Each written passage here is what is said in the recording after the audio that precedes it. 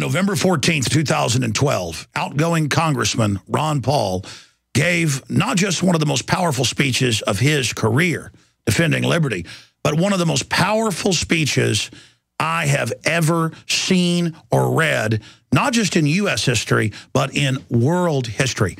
It is a new declaration of independence against the globalist, against the private global corporate government that got a beachhead with the private Federal Reserve in 1913 and who has now taken this country over and used us as the engine of corruption and oppression and premeditated offensive war worldwide. He lays out their crimes, but then he lays out the solution and the way out of this nation that has become a tyrant's tyranny, where the law is basically dead and where we are ruled by a collection of organized crime operating as special interest.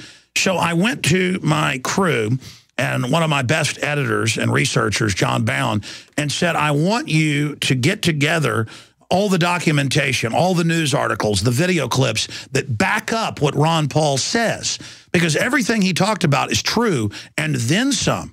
And so basically this is Ron Paul's 48-minute speech augmented with news articles, legislation, documents, and video clips, so that when he says we're going into global government, our president is telling the Congress that NATO and the UN gives us authority to go to war, we're losing our freedom, the NDAA can secretly arrest us. You can see the news articles. You can see the video clips.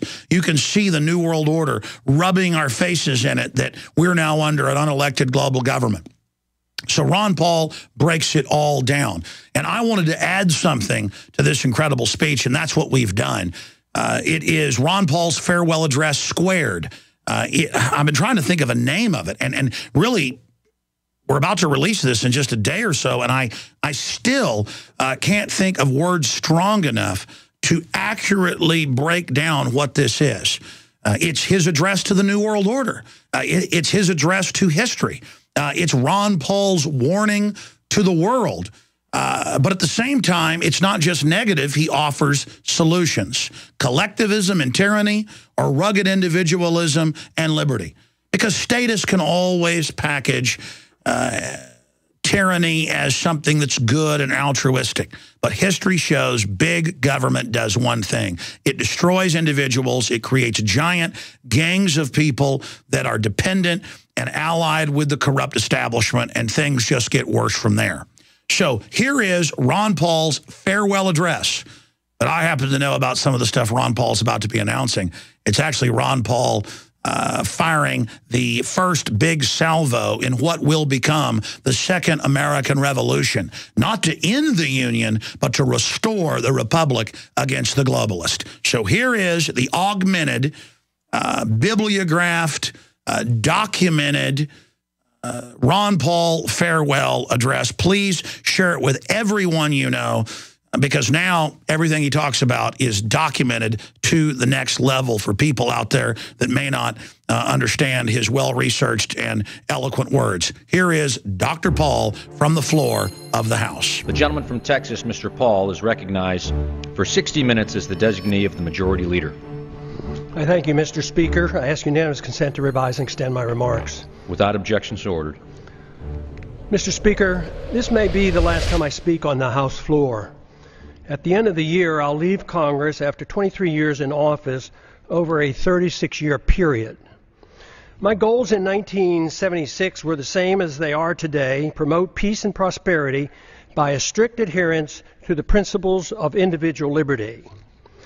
It was my opinion that the course of the U.S. embarked on in the latter part of the 20th century would bring us a major financial crisis and engulf us in a foreign policy that would overextend us and undermine our national security. To achieve these goals, I sought the government would have had to shrink in size and scope, reduce spending, change the monetary system, and reject the unsustainable costs of policing the world and expanding the American empire. The problems seem to be overwhelming and impossible to solve, yet from my viewpoint, just following the constraints placed on the federal government by the Constitution would have been a good place to start. Just how much did I accomplish? In many ways, according to conventional wisdom, my off-and-on career in Congress from 1976 to 2012 accomplished very little. No name legislation, no name federal buildings or highways, thank goodness. In spite of my efforts, the government has grown exponentially, taxes remain excessive, and the prolific increase of incomprehensible regulations continues. Wars are constant and pursued without congressional declaration. Deficits rise to the sky. Poverty is rampant, and dependency on the federal government is now worse than any time in our history. All this with minimal concerns for the deficits and unfunded liabilities that common sense tells us cannot go on much longer. A grand but never mentioned bipartisan agreement allows for the well-kept secret that keeps the spending going. The American economy was falling off the cliff in the fall of 2008 and the first months of his administration. And he put in place the most creative, the most forceful set of economic measures we have ever done as a country. And because of that, we prevented a second Great Depression, and the economy has now been growing for more than a year and a half. More than 2 million jobs in the private sector since job creation started again. Faster job creation than the last two recoveries. One side doesn't give up 1 penny on military spending. The other side doesn't give up 1 penny on welfare spending. While both sides support the bailouts and the subsidies for the banking and the corporate elite.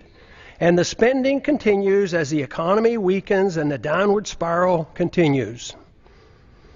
As the government continues fiddling around, our liberties and our wealth burn in the flames of a foreign policy that makes us less safe. The major stumbling block to real change in Washington is the total resistance to admitting that the country is broke. This has made compromising just to agree to increase spending inevitable, since neither side has any intention on cutting spending. The country and the Congress will remain divisive since there's no loot left to divvy up. Aren't we all just living and dying for what the central banks do? To answer your question, we are absolutely slaves to central banks, and we'd love to be slaves of the economy, but the economic numbers continue to do nothing but trend. Is this global governance at last? Is it one world, the central bankers in charge? Without this recognition, the spenders in Washington will continue to march toward a fiscal cliff much bigger than the one anticipated this coming January. I've thought a lot about why those of us who believe in liberty as a solution have done so poorly in convincing others of its benefits. If liberty is what we claim it is, the principle that protects all personal, social, and economic decisions necessary for maximum prosperity and the best chance for peace, it should be an easy sell. Yet history has shown that the masses have been quite receptive to the promises of authoritarians, which are rarely, if ever, fulfilled. Should we have authoritarianism or liberty? If authoritarianism leads to poverty and war and less freedom for all individuals and is controlled by rich special interests, the people should be begging for liberty. There certainly was a strong enough sentiment for more freedom at the time of our founding that motivated those who were willing to fight in the revolution against the powerful British government. During my time in Congress, the appetite for liberty has been quite weak. The understanding of its significance negligible. Yet the good news is that compared to 1976, when I first came to Congress, the desire for more freedom and less government in 2012 is much greater and growing, especially in grassroots America. Tens of thousands of teenagers and college-age students are, with great enthusiasm, welcoming the message of liberty. I have a few thoughts as to why the people of a country like ours, once the freest and most prosperous, allowed the conditions to deteriorate to the degree that they have. Freedom, private property, and enforceable voluntary contracts generate wealth. In our early history, we were very much aware of this. But in the early part of the 20th century, our politicians promoted the notion that the tax and monetary system had to change. If we were to involve ourselves in excessive domestic and military spending, that is why Congress gave us the Federal Reserve and the income tax. The majority of Americans and many government officials agreed that sacrificing some liberty was necessary to carry out what some claim to be progressive ideas. This is public property? No, it's not actually. You can't cooperate, you need to leave. Pure democracy became acceptable. They failed to recognize that what they were doing was exactly opposite of what the colonists were seeking when they broke away from the British. Some complain that my arguments make no sense, since great wealth and the standard of living improved for many Americans over the last 100 years, even with these new policies. But the damage to the market economy and the currency has been insidious and steady. It took a long time to consume our wealth, destroy the currency, and undermine productivity, and get our financial obligations to a point of no return. Confidence sometimes lasts longer than deserved. Most of our wealth today depends on debt. The wealth that we enjoyed and seemed to be endless allowed concern for the principle of a free society to be neglected. As long as most people believed the material abundance would last forever, worrying about protecting a competitive, productive economy and individual liberty seemed unnecessary. The age of redistribution. This neglect ushered in an age of redistribution of wealth by government, kowtowing to any and all special interests, except for those who just wanted to be left alone. That is why today, money in politics far surpasses money currently going into research and development and productive entrepreneurial efforts. The material benefits became more important than the understanding and promoting the principles of liberty and a free market. It is good that material abundance is a result of liberty, but if materialism is all that we care about, problems are guaranteed. The crisis arrived because the illusion that wealth and prosperity would last forever has ended. Since it was based on debt and a pretense that debt can be papered over by an out-of-control fiat monetary system, it was doomed to fail. We have ended up with a system that doesn't produce enough even to finance the debt, and no fundamental understanding of why a free society is crucial to reversing these trends.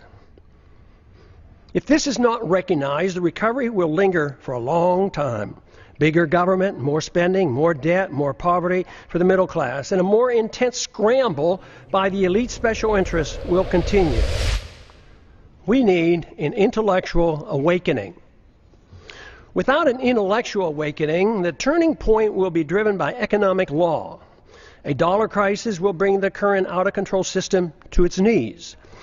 If it's not accepted that big government, fiat money, ignoring liberty, central economic planning, welfareism, and warfareism caused our crisis, we can expect a continuous and dangerous march toward corporatism and even fascism, with even more loss of our liberties.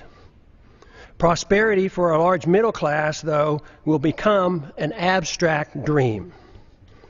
This continuous move is no different than what we have seen in how our financial crisis of 2008 was handled.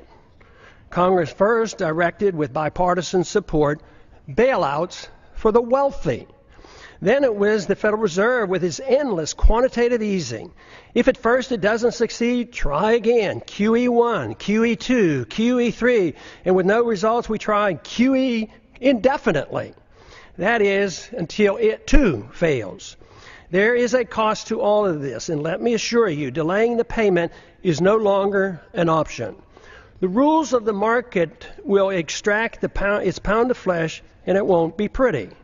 The current crisis elicits a lot of pessimism, and the pessimism adds to less confidence in the future. The two feed on themselves, making our situation worse. If the underlying cause of the crisis is not understood, we cannot solve our problems. The issue of warfare and welfare, deficits, inflationism and corporatism, bailouts and authoritarianism cannot be ignored. By only expanding these policies, we cannot expect good results. Everyone claims support for freedom, but too often it's for one's own freedoms and not for others. Too many believe that there must be limits on freedom. They argue that freedom must be directed and managed to achieve fairness and equality, thus making it acceptable to curtail through force certain liberties. Some decide what and whose freedoms to be limited. These are the politicians whose goal in life is power. Their success depends on gaining support from special interests. We don't need more isms. The great news is the answer is not to be found in more isms. The answers are to be found in more liberty, which costs so much less. Under these circumstances, spending goes down, wealth production goes up, and the quality of life improves.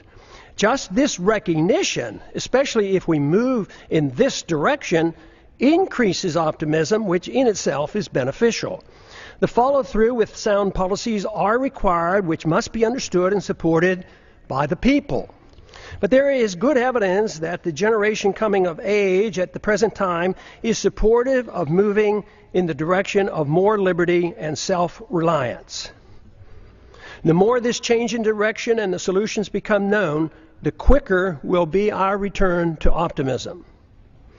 Our job for those of us who believe that a different system than the one that we had for the last 100 years has driven us to this unsustainable crisis is to be more convincing that there is a wonderful, uncomplicated, and moral system that provides the answers.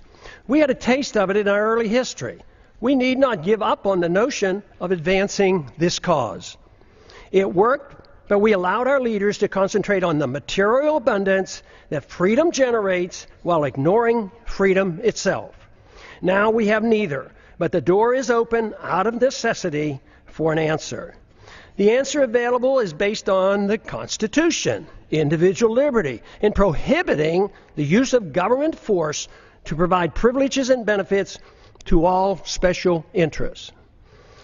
After over 100 years, we face a society quite different from the one that was intended by the founders. In many ways, their efforts to protect future generations with the Constitution from this danger has failed.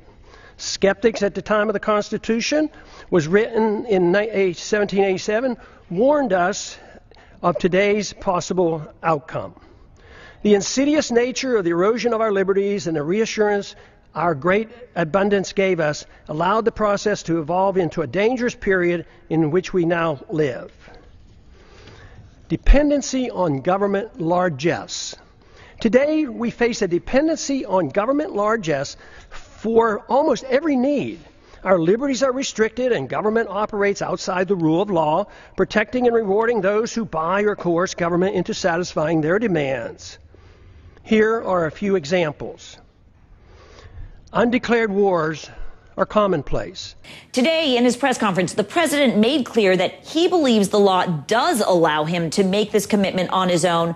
Listen to this for a moment, if you would. I'm not a Supreme Court justice, so I'm not going to put my constitutional law professor hat on here. Do I think that our actions in any way violate the War Powers Resolution? The answer is no. So I don't even have to get to the constitutional question. Simply, sir, what's your reaction? That's a horrible statement. Welfare for the rich and poor is considered an entitlement. The economy is overregulated, overtaxed, and grossly distorted by a deeply flawed monetary system. Debt is growing exponentially. The Patriot Act and FISA legislation passed without much debate have resulted in a steady erosion of our Fourth Amendment rights. Tragically, our government engages in preemptive war, otherwise known as aggression, with no complaints from the American people. The drone warfare we are pursuing worldwide is destined to end badly for us as the hatred builds, for innocent lives lost and the international laws flaunted. Once we are financially weakened and militarily challenged, there will be a lot of resentment thrown our way. It's now the law of the land that the military can arrest American citizens, hold them indefinitely without charges or a trial. Rampant hostility toward free trade is supported by a large number in Washington. Supporters of sanctions, currency manipulation, and WTO trade retaliation call the true free traders isolationists. Sanctions are used to punish countries that don't follow our orders. Bailouts and guarantees of all kinds of misbehavior are routine. Central economic planning through monetary policy, regulations, and legislative mandates has been acceptable policy. I have a few questions. Excessive government has created such a mess, it prompts many questions. Why are sick people who use medical marijuana put in prison? Why does the federal government restrict the drinking of raw milk? Why can't American manufacturers rope and other products from hemp? Why are Americans not allowed to use gold and silver as legal tender as mandated by the Constitution? Why is Germany concerned enough to consider repatriating their gold held by the Fed for her in New York? Is it that the trust in the U.S. and dollar supremacy beginning to wane? Why do our political leaders believe it's unnecessary to thoroughly audit our own gold? Why can't Americans decide which type of light bulbs they can buy? Why is it the TSA permitted to abuse the rights of any American traveling by air? Why should there be mandatory sentences, even up to life, for crimes without victims, as our drug laws require?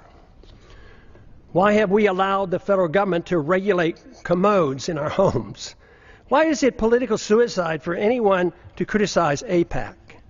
Why haven't we given up on the drug war, since it's an obvious failure and violates the people's rights? Has nobody noticed that the authorities can't even keep drugs out of the prisons? How can making our entire society a prison solve the problem? Why do we sacrifice so much getting necessarily involved in border disputes and civil strife around the world and ignore the root cause of the most dangerous, deadly border in the world, the one between Mexico and the United States? Why does Congress willingly give up its prerogatives to the executive branch? Why does changing the party in power never change policy? Could it be that the views of both parties are essentially the same? Why did the big banks, the large corporations, and foreign banks and foreign central banks get bailed out in 2008, and the middle class lost their jobs and their homes? Why do so many in the government and the federal officials believe that creating money out of thin air creates wealth? Why do so many accept the deeply flawed principle that government bureaucrats and politicians can protect us from ourselves without totally destroying the principle of liberty? Why can't people understand that war always destroys wealth and liberty? Why is there so little concern for the executive order that gives the president authority to establish a kill list, including American citizens, of those targeted for assassination? Why is patriotism thought to be blind loyalty to the government and the politicians who run it, rather than loyalty to the principles of liberty and support for the people? Real patriotism is a willingness to challenge the government when it's wrong. Why is it claimed that if people won't or can't take care of their own needs, that people in government are able to do it for them? Why did we ever give the government a safe haven for initiating violence against the people? Why do so many members defend free markets but not civil liberties? Why do so many members defend civil liberties but not free markets? Aren't they the same? Why don't more defend both economic liberty and personal liberty? Why are there not more individuals who seek to intellectually influence others to bring about positive changes, those who seek changes, than those who seek power to force others to obey their commands? Why does the use of religion to support a social gospel and preemptive wars, both of which require authoritarians to use violence or the threat of violence, go unchallenged? Aggression and forced redistribution of wealth has nothing to do with the teachings of the world's great religions. Why do we allow the government and the Federal Reserve to disseminate false information dealing with both economic and foreign policy? Why is democracy held in such high esteem when it's the enemy when it's the enemy of the minority and makes all rights relative to the dictates of the majority. Why should anyone be surprised that Congress has no credibility since there's such a disconnect between what politicians say and what they do? Is there any explanation for all the deception, the unhappiness, the fear of the future, the loss of confidence in our leaders, the distrust and the anger and frustration? Yes, there is. And there's a way to reverse these attitudes. The negative perceptions are logical and a consequence of bad policies bringing about our problems. Identification of the problems and recognizing the cause allow the proper changes to come easily. We should have more trust in ourselves, less in the government. Too many people have far too long placed too much confidence and trust in government and not enough in themselves. Fortunately, many are now becoming aware of the seriousness of the gross mistakes of the past several decades. The blame is shared by both political parties. Many Americans now are demanding to hear the plain truth of things and want the demagoguing to stop. Without this first step, solutions are impossible. Seeking the truth and finding the answers in liberty and self-reliance promotes the optimism necessary for restoring prosperity. The task is not that difficult if politics doesn't get in the way. We have allowed ourselves to get into such a mess for various reasons. Politicians deceive themselves as to how wealth is produced. Excessive confidence is placed in the judgment of politicians and bureaucrats. This replaces the confidence in a free society. Too many in high places of authority became convinced that only they, armed with arbitrary government power, can bring about fairness while facilitating wealth production. This always proves to be a utopian dream and destroys wealth and liberty. It impoverishes the people and rewards the special interests who end up controlling both parties.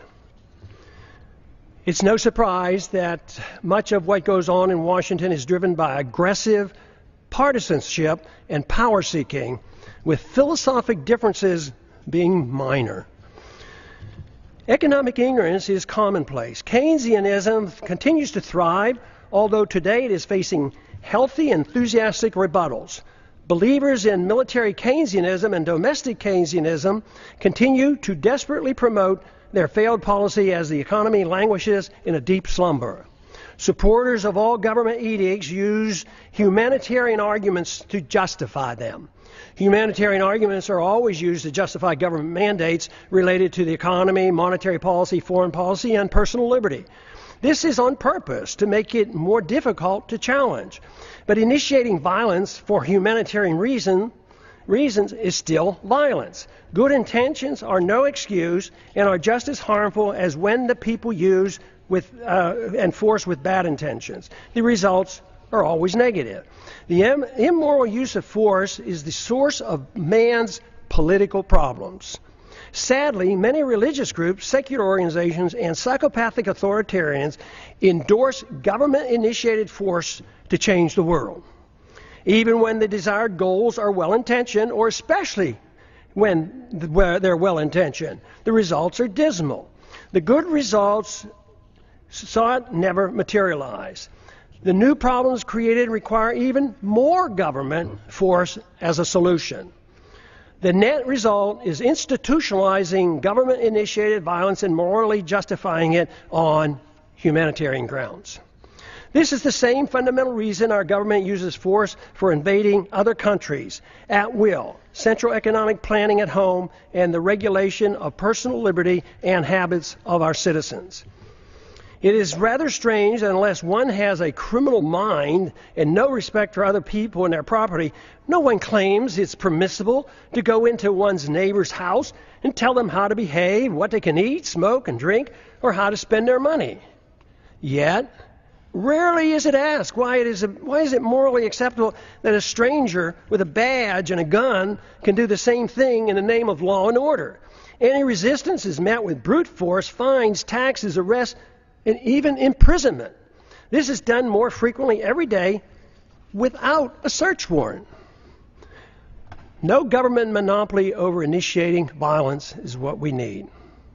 Restraining aggressive behavior is one thing, but legalizing a government monopoly for initiating aggression can only lead to exhausting liberty associated with chaos, anger, and a breakdown of civil society. Permitting such authority and expecting a saintly behavior from the bureaucrats and the politicians is a pipe dream. We now have a standing army of armed bureaucrats in the TSA, CIA, FBI, Fish and Wildlife, FEMA, IRS, Corps of Engineers, etc., numbering over 100,000. Citizens are guilty until proven innocent in the unconstitutional administrative courts. I don't have to show my ID, sir. Yes, you do. No, I don't, sir. Yes, you do. No, I don't. It's my constitutional right. I just need your information. That's all. For why? I'm not withholding, but why? Because I need to do a report. On what? I'm just a guy standing here. Because they're calling me, so now a report has to be generated. Let me see your identification. I don't need to show you my identification. He doesn't have to show you his identification. Government in a free society should have no authority to meddle in the social activities or the economic transactions of individuals, nor should government meddle in the affairs of other nations. All things peaceful, even when controversial, should be permitted. We must reject the notion of prior restraint in economic activity, just as we do in the area of free speech and religious liberty. But even in these areas, government is starting to use a backdoor approach of political correctness to regulate speech, a very dangerous trend. Since 9/11, monitoring speech on the internet is now a problem since warrants are no longer required. The proliferation of federal crimes. The Constitution established 4 federal crimes. Today, the experts can't even agree on how many federal crimes are now on the books. They number into the thousands. No one person can comprehend the enormity of the legal system, especially the tax code. Due to the ill-advised drug wars and the endless federal expansion of the criminal code, we have over 6 million people under correctional suspension, more than the Soviets ever had and more than any other nation today, including China. I don't understand the complacency of the Congress and the willingness to continue their obsession with passing more federal laws. Mandatory sentencing laws associated with drug laws have compounded our prison problems.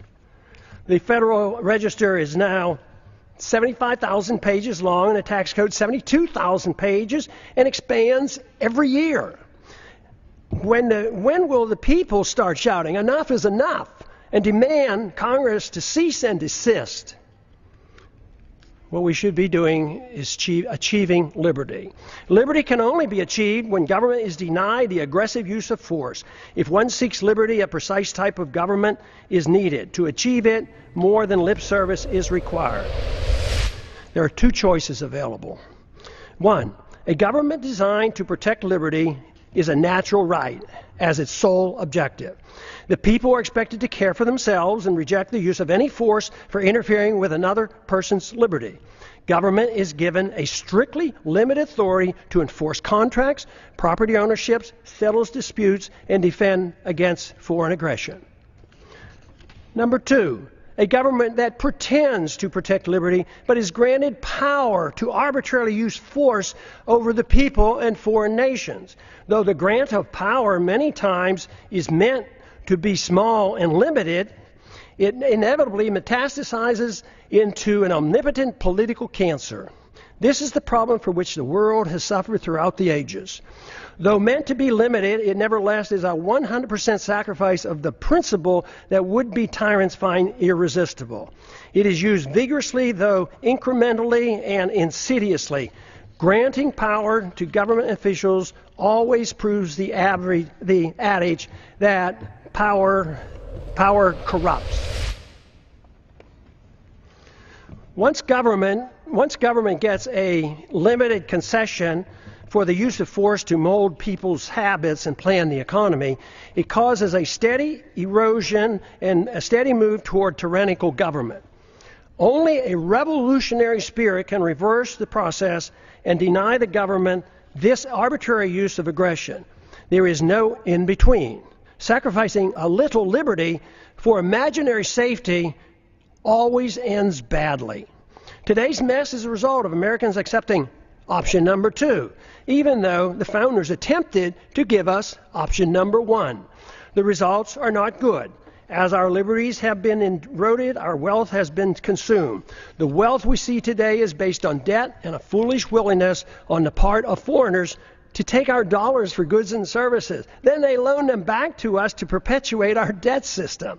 It's amazing that it has worked for this long, but the impasse in Washington in solving our problems indicate that many are starting to understand the seriousness of this worldwide debt crisis and the dangers we face.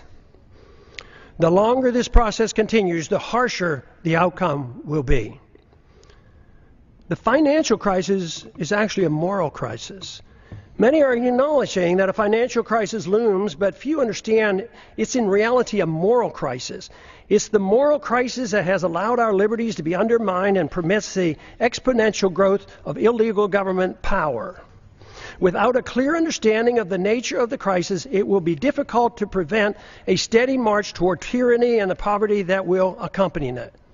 Ultimately, the people have to decide which form of government they want. Option number 1 or option number 2. There is no other choice. Claiming there is a choice of a little tyranny is like describing pregnancy as a touch of pregnancy. It is a myth to believe that a mixture of free markets and government central economic planning is a worthy compromise. What we see today is a result of that type of thinking, and the results speak for themselves. A culture of violence. Americans now suffer from a culture of violence. It is easy to reject the initiation of violence against one's neighbor, but it's ironic that the people arbitrarily and freely anoint government officials with monopoly power to initiate violence against the American people, practically at will.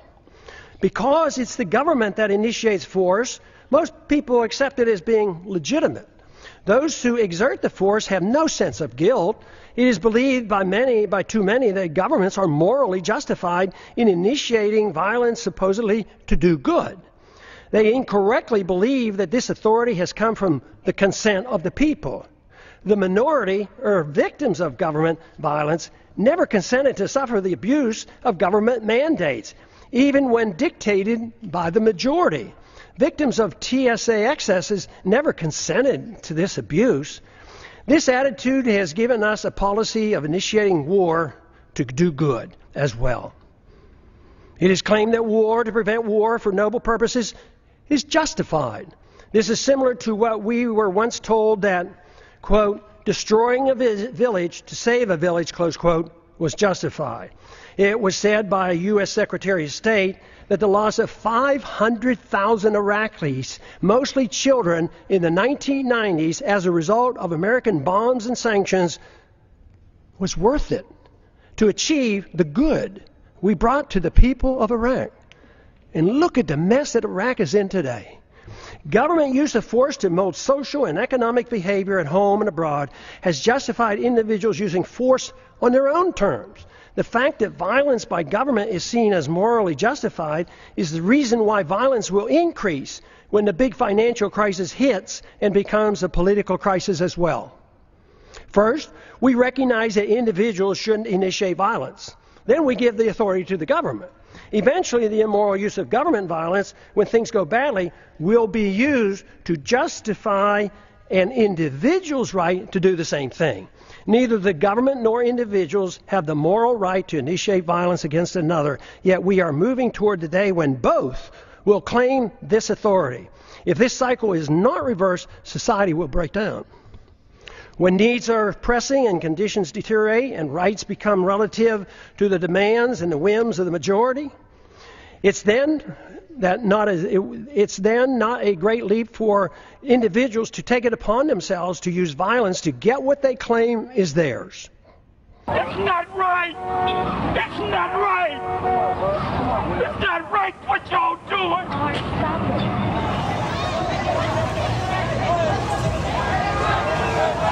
As the economy deteriorates and the wealth discrepancy increase, as they already are occurring, violence increases as those in need take it in their own hands to get what they believe is theirs. They will not wait for a government rescue program. When government officials wield power over others to bail out the special interests, even with disastrous results to the average citizens, they feel no guilt for the harm they do. Those who take us into undeclared wars, with many casualties resulting, never lose sleep over the deaths and the destruction their bad decisions caused. They are convinced that what they do is morally justified, and the fact that many suffered just can't be helped. The truth is that Wall Street regulates the Congress. They have untold, unlimited amounts of money, money which they use, by the way, to get the deregulation. When the street criminals do the same thing, they too have no remorse, believing that they are only taking what is rightfully theirs. All moral standards become relative, whether it's bailouts, privileges, government subsidies, or benefits for some from inflating a currency. It's all part of a process justified by a philosophy of forced redistribution of wealth. Violence or a threat of such is the instrument required, and unfortunately is of little concern of most members of Congress. Some argue it's only a matter of fairness, that those in need are cared for. There are two problems with this. First, the principle is used to provide a greater amount of benefits to the rich than to the poor. Second, no one seems to be concerned about whether or not it's fair to those who end up paying for all the benefits. The costs are usually placed on the backs of the middle class and are hidden from the public eye. Too many people believe government handouts are free, like printing money out of thin air and there's no cost. That deception is coming to an end.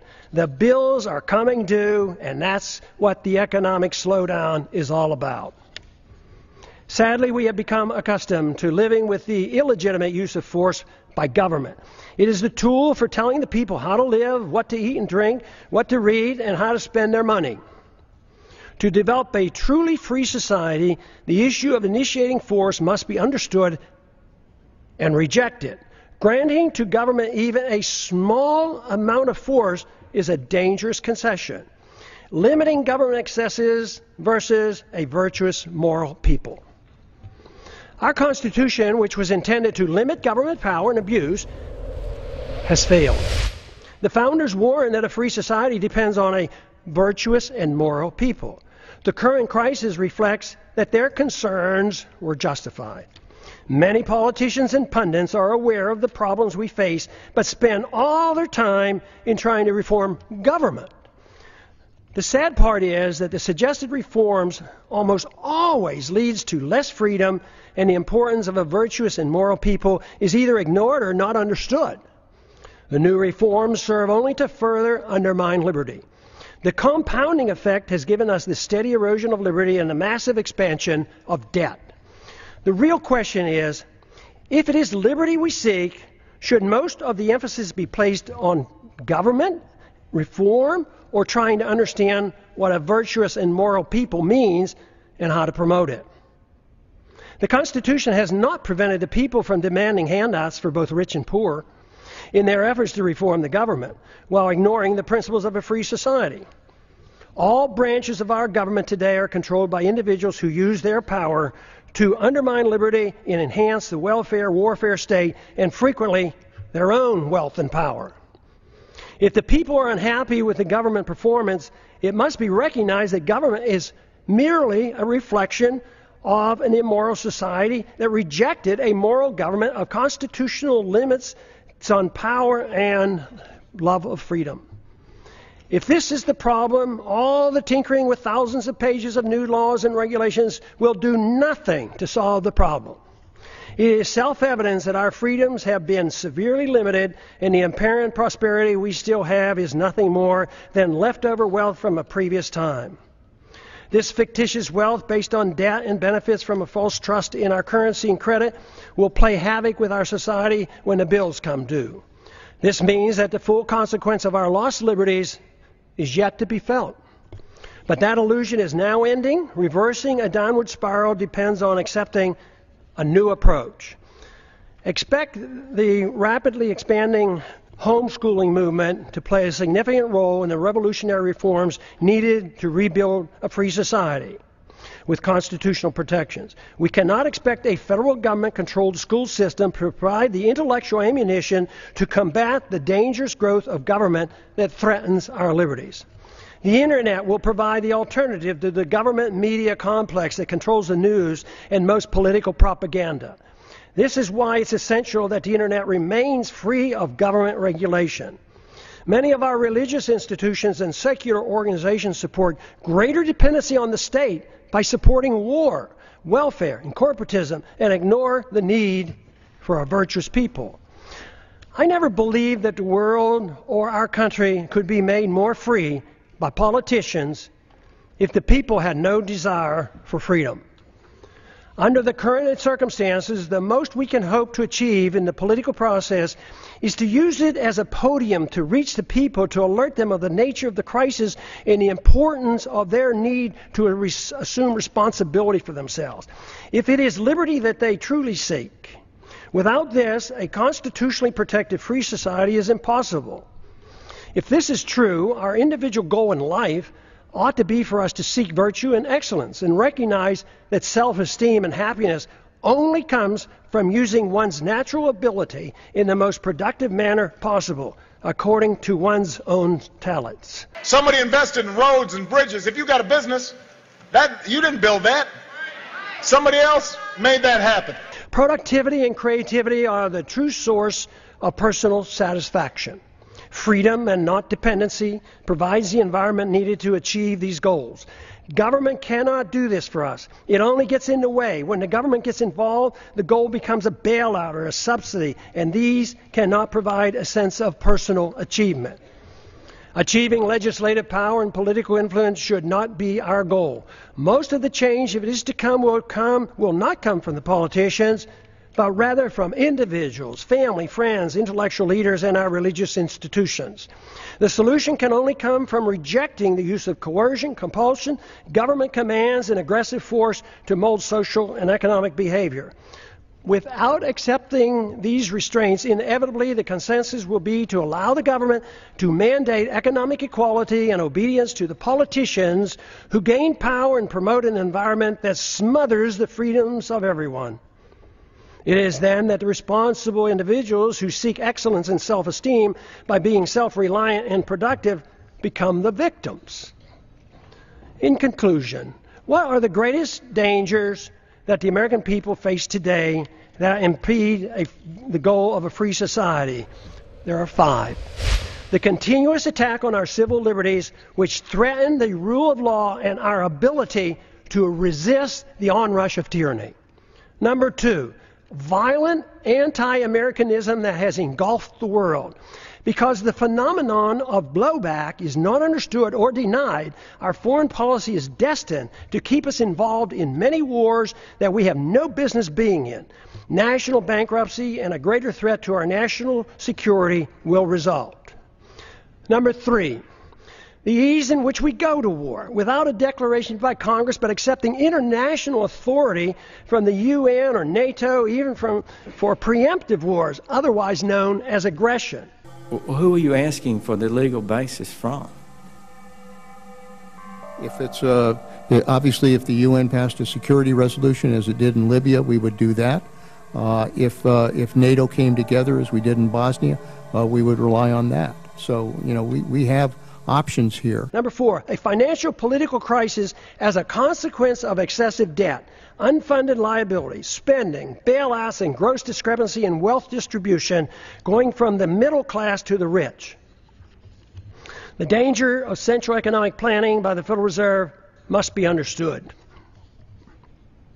World government taking over local and U.S. sovereignty by getting involved in the issues of war, welfare, trade, banking, a world currency, taxes, property, ownership, and private ownership of guns must be addressed. Happily, there is an answer for these very dangerous trends. What a wonderful world it would be if everyone accepted the simple moral premise of rejecting all acts of aggression. The retort to such a suggestion is always, it's too simplistic, too idealistic, impractical, naive, utopian, dangerous, and unrealistic to strive for such an ideal. The answer to that is that for thousands of years, the acceptance of government force to rule over the people at the sacrifice of liberty was considered moral and the only available option for achieving peace and prosperity. What could be more utopian than that myth? Considering the results, especially looking at the state-sponsored killing by nearly every government during the 20th century, estimated to be in the hundreds of millions of people, it's time to reconsider this grant of authority to the state. No good has ever come from granting monopoly power to the state to use aggression against the people to arbitrarily mold human behavior. Such power, when left unchecked, becomes the seed of an ugly tyranny. This method of governance has been adequately tested, and the results are in. The reality dictates we try liberty. The idealism of non-aggression and rejecting the offensive use of force should be tried. The idealism of government-sanctioned violence has been abused throughout history and is the primary source of poverty and war. The theory of a society being based on individual freedom has been around for a long time. It's time to take a bold step and actually permit it by advancing this cause rather than taking a step backwards, as some would like us to do today. Today, the principles of habeas corpus, established when King John signed the Magna Carta in 1215, is under attack in our own government. There's every reason to believe that a renewed effort with the use of the internet, that we can instead advance the cause of liberty by spreading an uncensored message that will serve to rein in government authority and challenge the obsession with war and welfare. What I'm talking about is a system of government guided by the moral principles of peace and tolerance. The founders were convinced that a free society could not exist without a moral people. Just writing rules won't work if the people choose to ignore them. Today, the rule of law written in the Constitution has little meaning for most Americans, especially those who work in Washington, D.C. Benjamin Franklin claimed, quote, "Only a virtuous people are capable of freedom." John Adams concurred, quote, "Our Constitution was made for a moral and religious people. It is wholly inadequate for the government of any other." A moral people must reject all violence in an effort to mold people's beliefs or habits. A society that boos or ridicules the golden rule is not a moral society. All great religions endorse the golden rule. The same moral standards that individuals are required to follow should apply to all government officials. They cannot be exempt.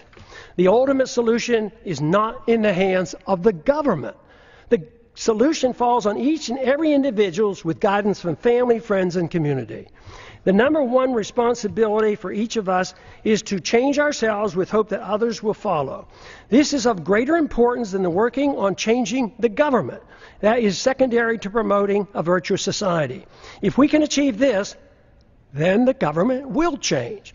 It doesn't mean that political action or holding office has no value. At times, it does nudge policy in the right direction. But what is true is that when seeking office is done for personal aggrandizement, money, or power, it becomes useless if not harmful.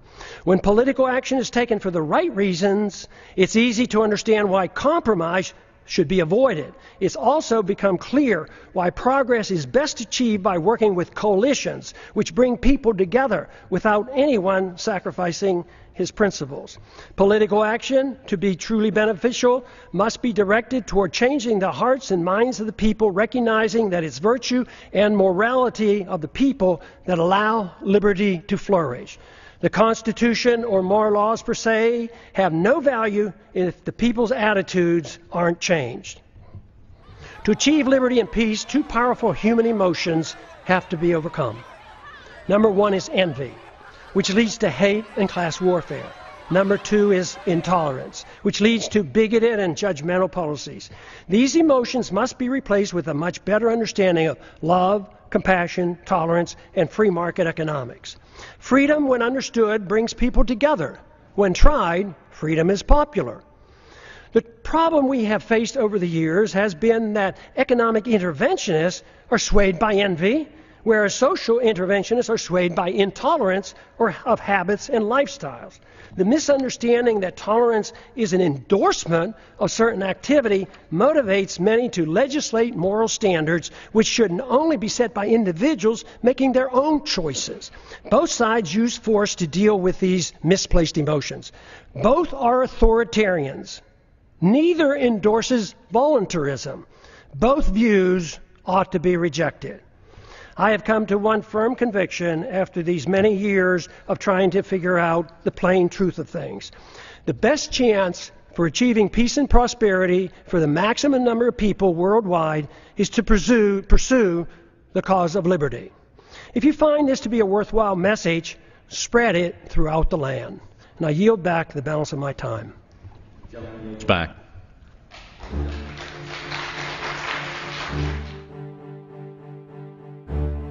And never forget, if you are watching this transmission, you are the hope.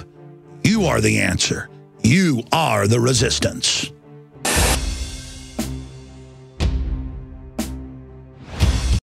Visit Infowars.com and PrisonPlanet.com.